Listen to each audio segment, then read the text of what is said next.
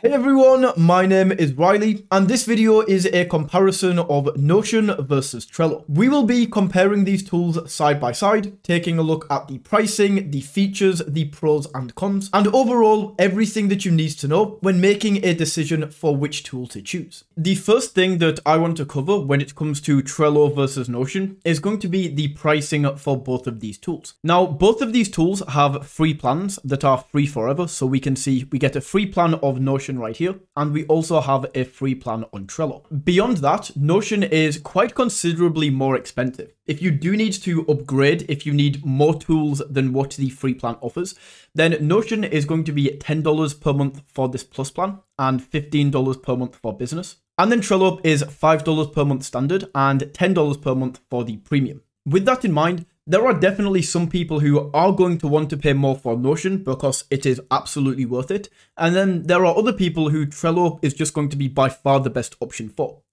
So with that being said, let's kind of jump out of the pricing and jump into both of these software and what they can do. Now, with that being said, these two software are very, very different tools. Like, they can overlap and you can get them to do similar things if this is the way you lay it out. But overall, they are very, very different tools. So Trello, you can do less, but it's a lot more simple. Like, if you want to create a project manager or a task manager, Trello is absolutely phenomenal and it's very easy to use and it's cheaper.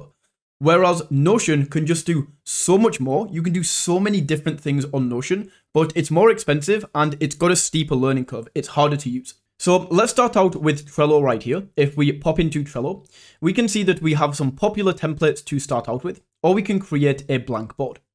Now, if we browse the template gallery right here, we can see we have all of these different templates to do different things. So we can go to education right here and we can see like a remote class template. So we have weekly assignments, lab projects, exams. But with all of these, you will notice this is all kind of like task and project management. Like weekly assignments, these are all tasks and it's managing these tasks. If we go to design, once again, it's going to be tasks. It's going to be about managing tasks. And this is what Trello is absolutely fantastic for. And it looks beautiful when doing it. So if I wanted to go in and create a task manager, let's just create a blank board right here. So we can create board. And in here, we can create a board title. So I'm just going to call this task manager. And then we can choose the background. We can choose from any of these beautiful backgrounds right here. Or we can go into more. We can choose from all of these different stock photos. We can choose from all of these different colors that you see right here. And overall, it definitely gives a point to Trello in how beautiful and how well designed you can make your boards look. So as an example, let's just go for this background and then we can click on create. And we are now going to be taken over into the board area. So we can start creating the board right here. I will say to do for this first section. And then for the second section, we can say in progress. Then we can say under review and complete. So we now have this all laid out along the top. And this is only a to-do list. If I was creating like a task manager for my YouTube content, then I might say to do, recorded, edited, and uploaded. And then I could use this to track my YouTube videos and where each video currently is in the pipeline. Now, if we go over to Notion, we can set Notion up in a similar way if you want to be tracking tasks with this. However, because Notion can do so many different things, like I'll just show you what Notion can do. If we go to templates, we can go to like an AI pitch generator, and this is going to generate an AI pitch. We can take a look at a product roadmap. We can create product roadmaps with this.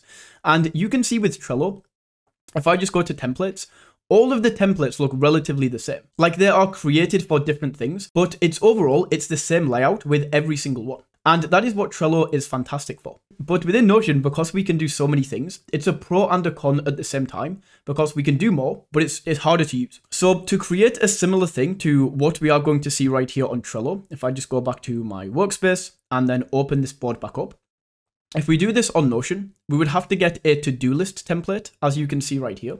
So we can drop this in and you can see straight from the get-go, this is a different layout. But if we switch this over to board, it switches to a similar thing. So right now we have not started, in progress and done, but I want to change these up. So the way that we do this on Trello is very easy. We just click into this top bar and we can type in whatever we want. Whereas on Notion, we have to go back and basically go into the table right here and switch up what these tasks mean. So we can go to edit property and then over on this right hand side, we can change what this is. So what did we have? To do, in progress, under review and complete. So we would change this to do.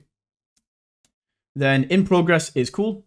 Then we would have under review and complete. So I can add a new category into here and say under review. And then we would have to switch these around just like that. Maybe change the color of this as well to like a purple. And now if we go back into board, you can see we have a similar layout. We have to do, in progress, under review and done. To do, in progress, under review and done. Well, complete. Now let's go ahead and add tasks into here. So with Trello, we can go in, we can add a card, and I'm going to say to do is record Notion versus Trello. Okay, we can add that in. And once that is added, we can click on this and it's going to bring up this big screen where we can add in certain sections. So we can add a description right here of what this task is. And once that is added, we can come over here and add all of these different options. So we have things like members. This is where we can add different members of the board. So if you have different team members that you have on your Trello workspace, then you can add them in here and assign people different tasks.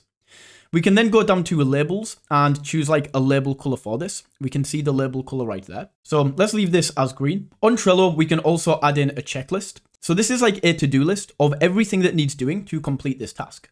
So we could add in a checklist and say, set up mic, set up camera, write script, record video. Okay. And then what we could do is as a team, we could come in here and start checking these off. So I set up my mic, I set up my camera, I wrote the script, and then we could move this through and say this is now in progress, of course. Then once this is complete, we record the video, move this into under review, and we can see where everything is in this timeline.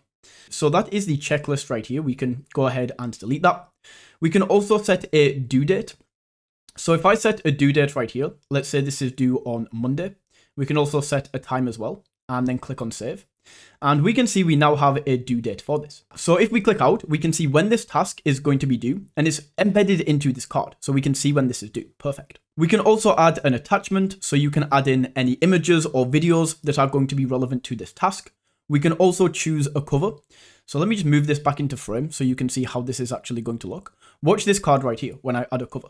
I can add like a cover right here. And it's going to change the cover overall on the background for this. So it just makes the board look cleaner and nicer. So that is everything that we can do on Trello. Now let's take a look at what we can do on Notion.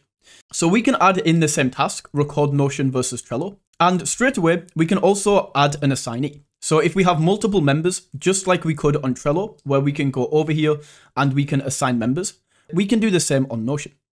So we can assign a member right there, and that task is now added. Once again, we can click in and it's going to bring up this screen right here. And by default, these are the options that we are given.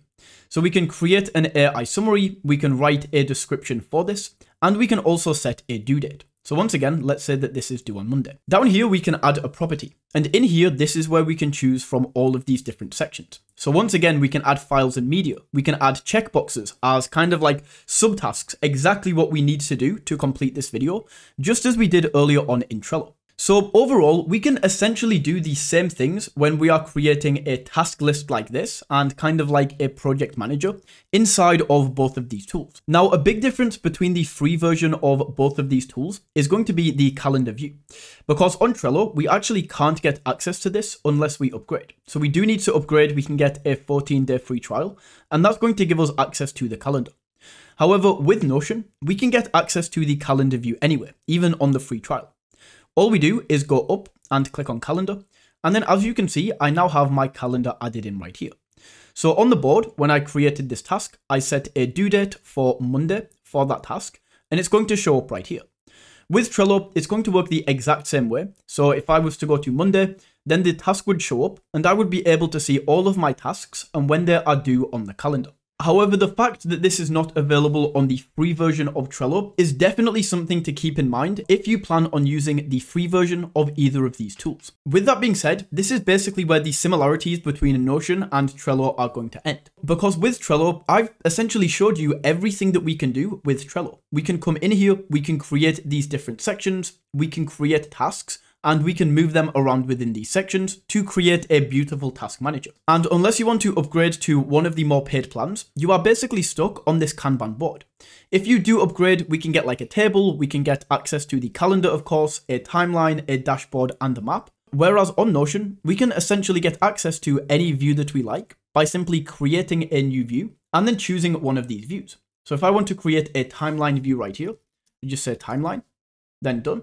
And we can create a timeline view right here. Also, Notion is going to give you access to multiple tools in the same place. With Trello, we could just create a project manager, but inside of Notion, we can create a project manager. We can create a task manager. We can create a CRM. So if I wanted to create a CRM as well, I can create a CRM right here, drop this in. And now I have a CRM that I can go in, I can edit, and I have a CRM right here. I can go into templates, and I could create a recruitment tracker right here. I could drop this in, and it's going to give me access to a lot more tools. So overall, just like I said at the beginning, you can do similar things with both of these tools in creating this board and creating a task manager, but Notion is going to give you access to a lot of other tools as well that you can't access on Trello. Once again, it just is a bit of a steeper learning curve, especially if you have never used Notion before. So that is my comparison for Notion versus Trello. If you found this video valuable, don't forget to smash that like button and tap that subscribe button. And until next time, take it easy.